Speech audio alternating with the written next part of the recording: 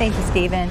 New this morning, San Antonio Fire Department investigating a suspicious fire at a commercial building on the city's northeast side. Jonathan Cotto joins us live from the scene. Jonathan, what's the latest out there? Good morning, Mark. Well, things got pretty intense for San Antonio Fire Department here last night. They were out here earlier this morning, keeping an eye out for hot spots, and it hasn't ended. The hard work has not ended. Another fire engine is here again this morning, just arriving. I was able to take a look around the corner. Smoke is starting to come out again from the scene.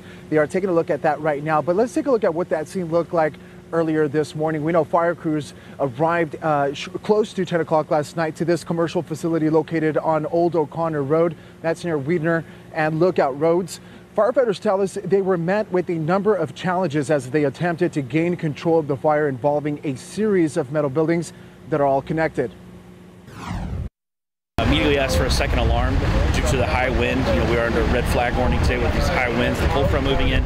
They were concerned about it spreading to a neighboring business here as well as potentially to the neighborhoods across the street. Now, it's important to mention that red flag warning has been canceled. Another challenge the firefighters were met with was getting water. And that's because the location of the fire is far from the main road. But the good news here is firefighters were able to keep that fire from spreading, eventually gaining control of the flames. Mark, Stephanie, we've learned investigators are speaking with someone who may have information as to who or what started the fire here. And again, this fire engine just arriving seconds ago. We've seen smoke starting to come up again from the scene. We'll let you know how this case unfolds. Reporting live from the city's northeast side, Jonathan Cotto, KSAT 12 News.